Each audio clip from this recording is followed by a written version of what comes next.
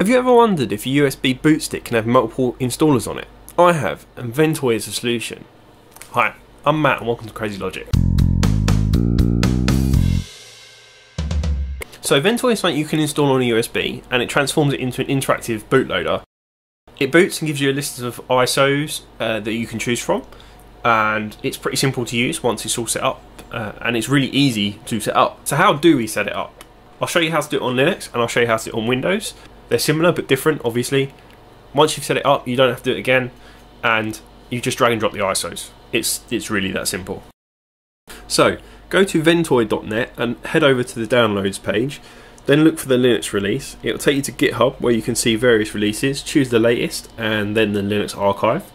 While it's downloading, you can also see there's many ISOs that have been tested with it, and there's just loads.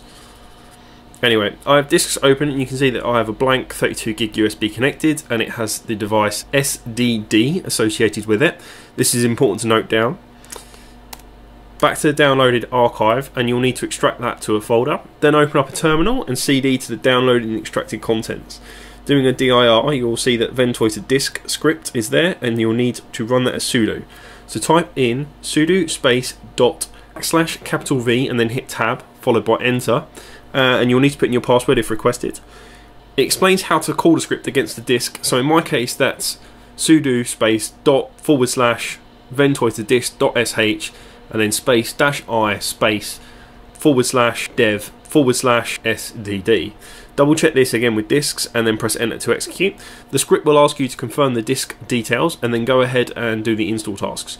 You can see the disk layout changing as it does stuff. When complete, you'll see a removable disk called Ventoy. You just drag and drop your ISOs to that when you want them. I rarely use Windows these days, but for a lot of people it will be their desktops.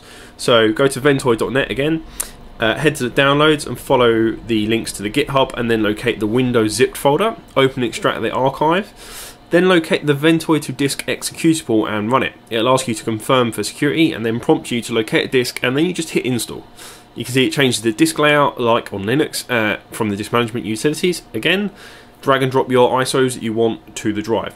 How do you use it? You just plug it in and you go. So you boot from the USB as normal, and then you select the ISO that you want to install.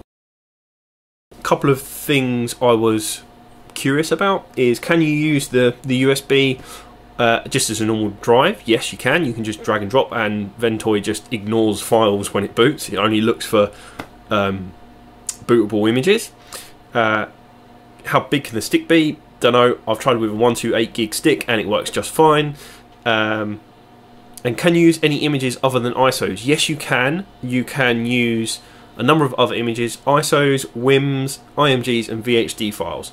So yeah, anyway, thanks for watching this, and I hope you found it useful. If it has, then please hit that like button and subscribe for future content like this.